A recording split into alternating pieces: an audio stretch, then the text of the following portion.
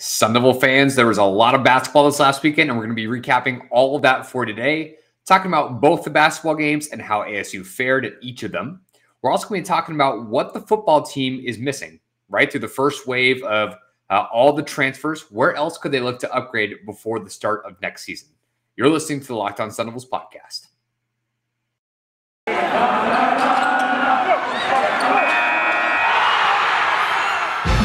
Locked On Sun Devils, your daily podcast on the Arizona State Sun Devils, part of the Locked On Podcast Network, your team every day.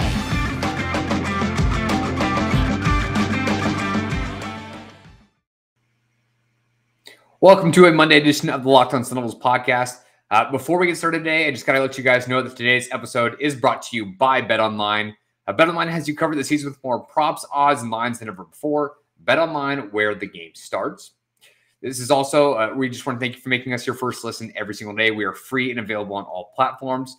Those platforms consist of Google Podcasts, Apple Podcasts, Spotify, or the Odyssey app, wherever you get us in an audio platform. And we are also on YouTube now. So make sure you take advantage of both of those options wherever you get your podcasts. Richie is going to be out for today. Him and I are going to be doing a little bit of flip-flopping this week. I'm taking today. He will be taking the Wednesday podcast as I will be out at the ASU Oklahoma State, one of those baseball games that I will be catching this week. Going to take a look at Willie Bloomquist and how his team is heading, or is faring so far, I should say. But as far as today goes, let's get into this a little bit as far as some of the basketball this weekend. So first game up against Colorado. Rich and I came on the podcast and tell you that Colorado's playing pretty well. Colorado has won 5 in a row. ASU had just come off their loss against UCLA, and it's not so much that we shouldn't believe in this ASU team after losing to a UCLA, but clearly this team's been very up and down all season long. Of their last 5 or 6 games, that was the game we had called out and said, hey, if they go on some sort of run, right, they end the year hot, they make some sort of run at the tournament and win it, which, again, we were absolutely holding our breath for that. If they had lost to a UCLA at the end of the regular season, not a surprise there. What is surprising, at least about this game, is how ASU won. Not only did they win, but they won convincingly 82-65 on the road. It did start off somewhat close, but really, Arizona State, once they pulled away, they never looked back. So we're going to talk a little bit about some of the players in this game and kind of how they also carried over into the game against Utah a little bit later on in the podcast. But Jay Heath led the way as far as points go. He had 18 total points. We also had guys like Marreon Jackson, who is, again, contributing. He does have an off game every now and then, but otherwise, Heath led the way with 18 points. He had 17 from Marreon Jackson off the bench, 15 from Luther Muhammad, which is definitely nice to see, and then 14 from Jalen Graham. Very quiet game again from DJ Horn. Did shoot 9 shots, but only made 3 of them. Hit 2 or 4 from deep, but otherwise very quiet overall. So the biggest thing about this was Colorado did not play their game. Colorado was the best 3-point team as far as Pac-12 teams go, and in terms of 3-point percentage. So they led the Pac-12 probably at about 36, 37% as a team. They shot just under 26% as a team. Also shooting under 40% from the field. ASU did the opposite. ASU shot over 49% from the field as a team and shot over 52%, almost 53% from deep, going 9 for 17. Now, Arizona State, I believe, has the most amount of three-point attempts in the Pac-12, and also has the lowest rating in terms of efficiency there. So not too glowing on Arizona State most games. That being said, they definitely came away with it this week. Also went 13 of 15 on their free throws, but got production kind of from multiple places, right? And sometimes when we talk about production, especially in college basketball, it's who's kind of getting double-digit points, right? How many shots are they taking to get there? In this game, multiple players get over 14 points, which you haven't had happen in too many games. In this case, you had 4, those being Jalen Graham, Jay Heath, Luther Muhammad, and Marreon Jackson. So definitely great to see. Again, it's more so shocking in the way that they pulled this game off. We're not used to seeing this necessarily from ASU. They themselves put up 82 points. They put up 45 in the second half alone. But the game started off very much with Jay Heath and Jalen Graham kind of going back and forth, leading the way. So if we can continue to see more of this down the stretch, it's going to take everybody from ASU to be able to pull off some sort of miracle run at the tournament.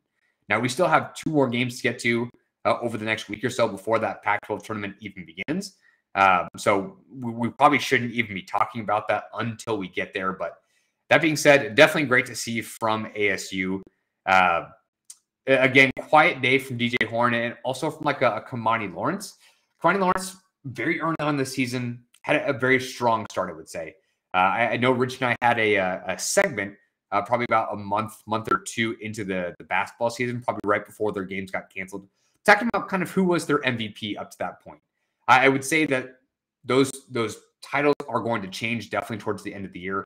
Kamani Lawrence, at that time, in my opinion, was the MVP of this basketball team, even though DJ Horn was playing very well.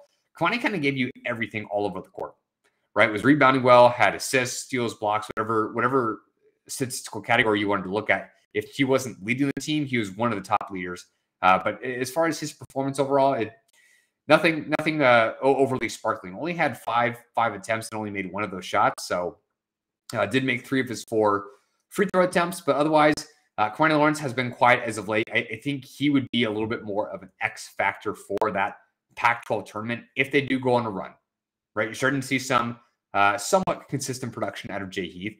Marreon Jackson certainly is playing very well. And then if DJ Horn, again, it's kind of something we've been teetering with. It feels like he's not playing up to what he has throughout the season. It feels like he is either taking less shots or it's just less efficient when he does take more shots. Either way, he's not providing the most that we feel like he can. But if you can get some of those guys again playing well and Kamani Lawrence back, and you have not only a solid starting 5, but have some depth to go with it, that's going to be nice. You might have some more victories, like this game of 82-65 against Colorado. So this kind of goes along. This was their 4th victory in 5 games, and kind of goes with some of the other games they played as of late. When they're winning big. They're not just winning by 5 anymore, right? So part of the reason for that, if you go look at the box score a little bit, in terms of overall rebounds, we've rebounded Colorado out by 38-26, which was a total opposite the first time that we played them. So that wasn't even close.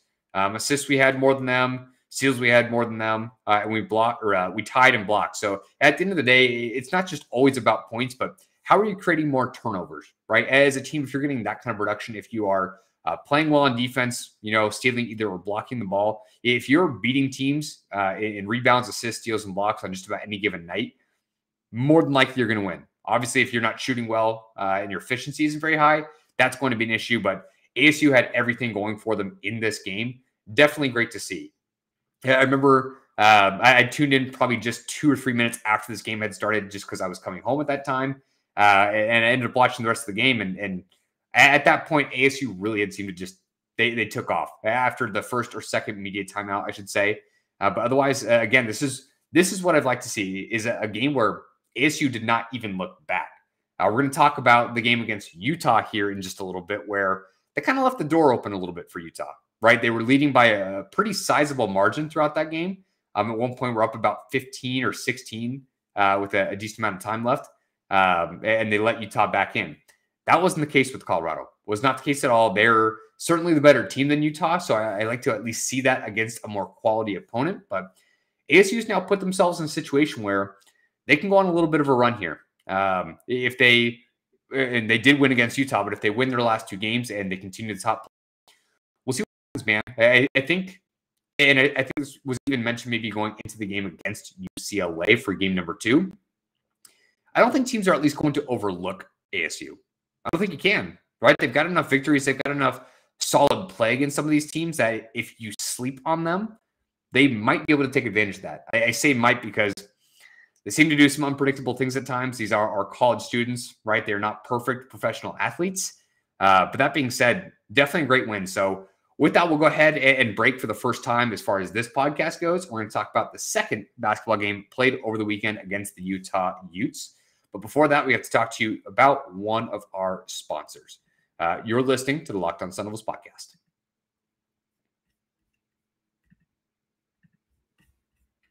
So Sun Devils fans, we have to talk to you about BetOnline. Football season might be over for this specific season, but basketball is still in full steam for both pro and college hoops. From all the latest odds, totals, player performances, props, and where to find the next fire head coach and where they're going to. BetOnline.net is the number one spot for all your sports betting needs this season. BetOnline remains the best spot for all your sports scores, podcasts, and news this season. And it's not just basketball. BetOnline.net is your source for hockey, boxing, and UFC odds right to the Olympic coverage and information. Head to the website today or use your mobile device to learn more about the trends in action. BetOnline, where the game starts.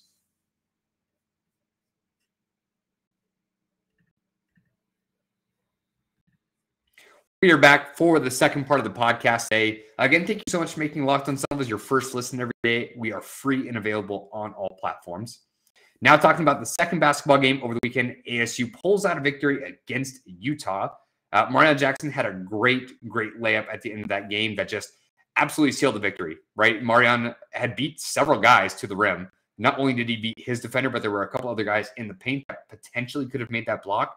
And after everything was kind of going wrong for ASU the last 3 minutes of that basketball game, Jackson was able to close it down. But a little bit of a surprise for this one. DJ Horn was held out due to a non-COVID illness is all we seem to know so far. So I guess that is good in the sense that he doesn't have an injury. We don't think it's going to be anything that lingers. Also doesn't have COVID. So it doesn't necessarily have to have a negative test per se. But all we have so far was just an illness that is non-COVID related. That being said, Jay Heath leads the way again, back-to-back games. Had 18 against Colorado, had 20 against the Utah Utes. So Jay Heath is coming into his own at least a little bit. Marreon Jackson did not play particularly well this game, but again, with his recent stretch of play and him being clutch at the end of it, I don't know how you can't take that, right? So for Marreon Jackson to have a really inefficient night, going 2 for 9, did make one of his 6 3-point attempts.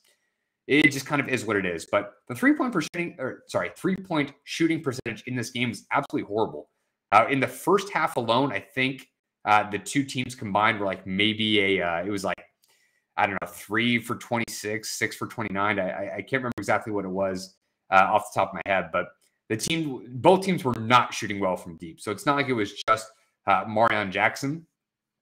Overall, ASU shot 27.3%, which is about what they'd been this year. Utah shooting 26.1%.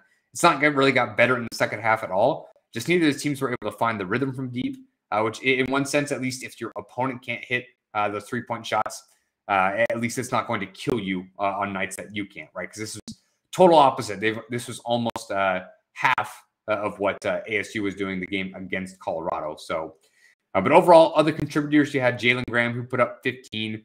Kamani Lawrence, who had 10, so a little bit of a nice rebound game. And then Luther Muhammad had another 10 after he had double digits against Colorado. But shorthanded bench, so a lot of guys saw some extended minutes here. Jemiah Neal also had 17 off the bench. So basically everybody but Enoch Boachi had at least double-digit minutes, or I should say at least 17 minutes. So this game for ASU, they led 3 at the half. This was very, very back and forth throughout the entire first half. And for ASU to pull away at the end of it was definitely good to see. In the second half, ASU really picked things up and kind of kicked it into gear. Anthony, essentially, the guard from Utah, was almost all of their scoring. He put up 19, but Carlson for them also put up 15, but it felt like they never really had an answer for Anthony, and the dude was clutch. Every time it felt like they needed a big shot, Anthony was the one taking it. So when they were up double digits, it really felt like this game was almost out of reach for Utah, but no matter what, like it just felt like they kept clawing their way back into this game. And overall, with the inefficiency of the Sun Devils shooting in this game, not necessarily if they were picking a time necessarily to not play defense particularly well, that was not a time to do it because ASU almost couldn't overcome it. And yes, they won by 2. Yes, it was a good win for them considering they're stringing these wins. It is 5 out of their last 6. They're really close to going up against going to overtime against Utah. Not a great shot to end that game, I will say. Not the best shot selection, but overall, they were trying to just force overtime and kind of get into it. But at the end of the day, you got to be happy with Jay Heath, right? Putting up 20 points in this game, he's got 38 in his last. Overall, the team at least shot well from the field, right? They shot 49%, but only made 27% of their threes. So this team has not been the best small ball kind of basketball team throughout the season. It feels like they don't have many layups Again, for Marreon Jackson to win the game on a layup, it feels like they haven't done very much of that this year. It feels like they have more dunks than they have layups, which is just odd, or even have missed easy layups throughout the season. So for the team to shoot well, at least inside from deep this game, at least is nice to see. So at least they weren't struggling from multiple ends of the court, so to speak. Overall, in terms of rebounds, we again beat Utah in this game 35-28. In terms of assists, pretty much tied there, 14-13. Steals was 2-9. So that was a big deal. Utah had 9 steals overall. A lot of it came at least in the first half, I would say. But again, you can't let somebody outsteal you that, because that's 7 extra possessions, right? That's 7 possessions where you potentially could have put up points, assuming you're not going to do it on every single one of those drives. But regardless, you're giving Utah that many more times to be able to score the basket, something that you can't do. And blocks were basically about the same. So overall, we basically beat them in rebounds, and then they absolutely destroyed us in steals. So where do we go from here? ASU, again, has won 5 of 6. They've won 2 in a row since that loss against UCLA. They do have only 2 more games to end the season. They get both Cal and Stanford to end the season. And they get both these games, I believe, at home. So that's going to be some much-needed rest before they go into each of these games. That being said, can they pull off this 4-game sweep? Right after the game against UCLA, can they do what needs to be done? Can they win those 4 games and bring that confidence into the Pac-12 tournament? Right? I even kind of said this in the first part of the podcast. I'm probably getting a little bit ahead of myself. Probably shouldn't be talking too much about maybe who are they going to play in the tournament if they win it. Right? They have to win these games one at a time. But that being said, if they have to play, they get both Cal and Stanford at home, which is going to be a big deal. They played a close game to Stanford the first time, only losing by 3. And then I believe they also lost by a pretty sizable margin, almost by 25 to Cal. I think it was their first game of this year. I think it was like early January. They lost like maybe 74, 75 to 50. So that the game against Cal shouldn't be the biggest concern, right? As far as this year goes, like Cal is right behind you technically in the standings. They are sitting at 9th, or I should say 10th now. But they're sitting at 5-13 in the conference while you're 8-10. Cal is not a good basketball team. Not that we have been dominant per se. Overall, we have a very similar record. We've just taken care of more business within the conference. But if you have to face both Cal and Stanford, who ironically are the teams just below you and just above you in the conference standing, that's at least a good place for ASU to be, right? If they take care of both these games, regardless of what Stanford does, even if they win any games they have left, you're going to take the lead over Stanford in terms of just because, like, let's say they each have 2 games left, you're going to get that win over them, giving you at least a game in front of them, moving you up a position. Now, both Washington and Washington State are also basically about a game and a half as well with these 2 games. You don't play either of them to end the year with these last 2 games. So that is a little bit out of your control. But at the end of the day, instead of just trying to figure out where they can get the best seed overall in their standings, ASU just has to win these 2 games, right? Take the confidence from their last, what would be, they would win 7 potentially out of their last 8 if they can make this sweep. They need to take that into the tournament. And as I mentioned earlier, teams aren't going to overlook ASU. They're going to see how they're playing as of lately. They're going to see the game against UCLA where they were able to pull off that victory in Tempe, I should say. The 2 games against Oregon that they were able to sweep them, playing USC and Arizona tough at times throughout this year. It could be at least a bit of a dangerous team that teams are going to keep an eye out for. How far are they going to go? Too soon to say, right? Let's see if they can get through these next 2 games and hopefully get DJ Horn back and healthy if he can come back from his illness. But if you can get that, you can get Jay Heath playing well. And again, Marreon Jackson bouncing back after a poor game compared to what he's played as of late. This team's going to be dangerous. So we'll talk about that a little bit more throughout the week as we get closer to their second to last game. But before that, we're going to talk to you about another one of our sponsors here, talking to you guys about Built Bar.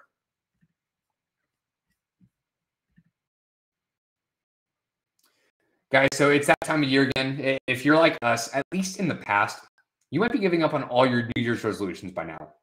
But not this year. Rich and I are both sticking to our resolutions, and we're going to eat right. And we credit that to Built Bar. It almost feels like it's not really a resolution because we actually are eating them and enjoying them. If you guys tried the puffs, If you haven't, you're just missing out on one of Built Bar's best tasting protein bars. Puffs are the first ever protein infused marshmallow. They're fluffy, marshmallowy. They're not just a protein bar, they're a treat, and they're covered in 100% real chocolate. Puffs are a fan favorite with some incredible flavors. Spanish churro, coconut marshmallow, banana cream pie. All those are so good. These are going to be your new favorite if you just give them a try. Low calorie, high proteins. Replace your candy bars with these. They're even better. A typical candy bar can be anywhere from 200 to 300 calories. So if you go to built.com and scroll down to the macros chart, you guys are going to be blown away. High protein, low calories, high fiber, and low carbs. Most of Built Bar contains 130 calories, 4 grams of sugar, 4 carbs, and 17 grams of protein. Now, compare that to any candy bar, which is usually 240 calories, sugar, and dozens of net carbs. Those aren't even comparable. Mint brownie, coconut almond, and a new flavor this month for white chocolate cookies and cream. They're all delicious, and new flavors are coming out all the time, guys. So if you go to their website, you can find out what is coming out today. If you think of a flavor might be good, they'll maybe good for you as well. So Built Bar, they're all about taste, and they make taste delicious first, and then figure out how to make it healthy. I don't know how they do it, but they do it every single time. So go to built.com, use the promo code LOCK15 and get 15% off your order. Again, use the promo code LOCK15 for 15% off.com.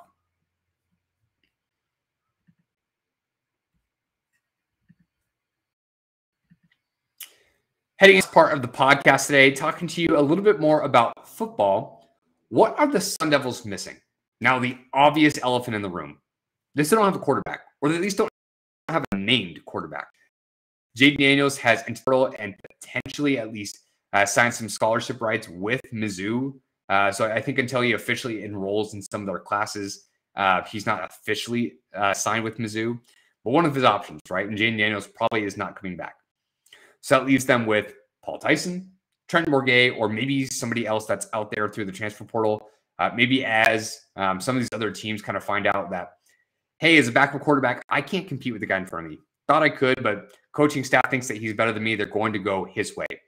Maybe you get a handful of those guys that end up entering the transfer portal late in this offseason, and ASU picks them up. Again, that was the glaring need.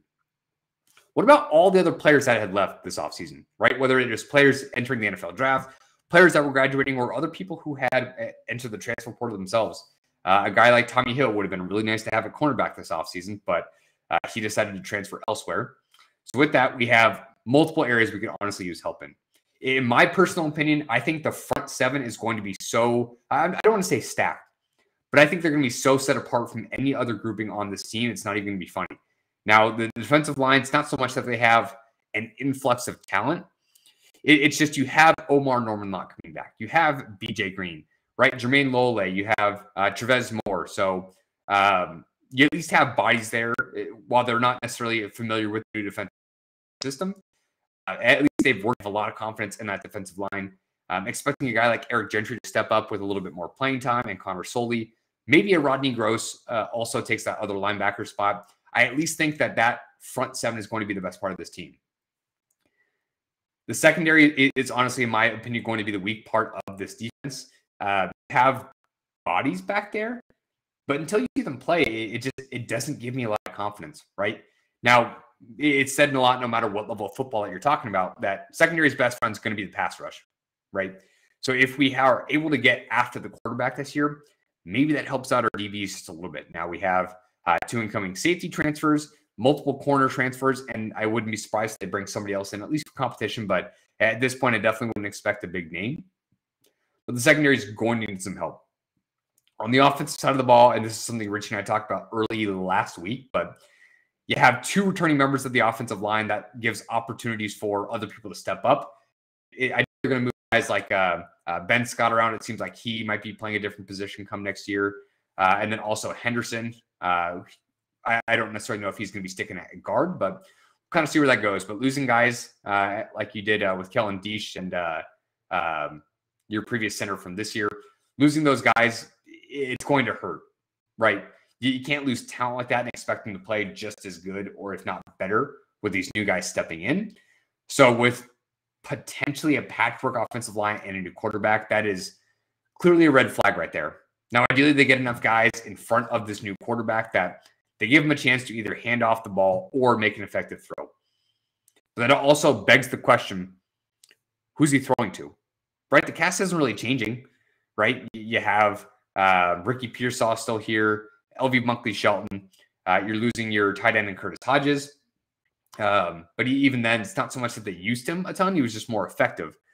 But then after that, you have younger guys like an Andre Johnson or Chad Johnson Jr., who haven't necessarily done anything at the college level just yet. But it would be nice to find out if you either A, have depth, or B, have a guy who can play on the outside. Andre Johnson, I think, is going to be a guy that we continue to highlight because they don't have that guy on the outside as of right now. So if they can find somebody to play out there, that would be huge, right? If outside of quarterback, I would say the receiver room is probably my next biggest question mark, and then going to the offensive line. So with Rachaad White leaving, that was already going to be a big step back. Losing other key pieces is going to make it a lot harder for this offense, right? I'm very excited for Glenn Thomas. Now, I will say, as of right now, we can't get too high or too low about a Paul Tyson or Trenton Bourguet. We just have to let them kind of battle it out and see what the reports are, right? People can be glowing coming out of their camps, so whether that's going to be spring ball or kind of leading up to preseason. But until it actually is seen on the field against real college competition, I'm just going to hold my breath. So as of right now, kind of a quick recap. You basically have your front seven, in my opinion, which is going to be pretty set. Maybe you're trying to figure out what the rotation looks like. Almost every other position is up for grabs, which is absolutely bonkers. And it's not like ASU is putting a decent amount of players at least through the draft this year. Doesn't mean they're all going to get drafted. They're all high caliber players. But if you have a ton of guys, even if they're going later in drafts, that's still quality. You have a lot of quality players leaving this offseason, potentially to the NFL. So it's going to be very difficult to replace. You're losing a lot of potential veteran leadership, losing guys like Chase Lucas, right, and Jack Jones, who have played for a while. That hurts. So not only you're trying to figure out your talent, your depth, but you got to also find leaders, right? So in terms of overall, like what I want to know who those leaders are going to be. I feel like we can kind of point to either an Eric Gentry or Jermaine Lole on the defense.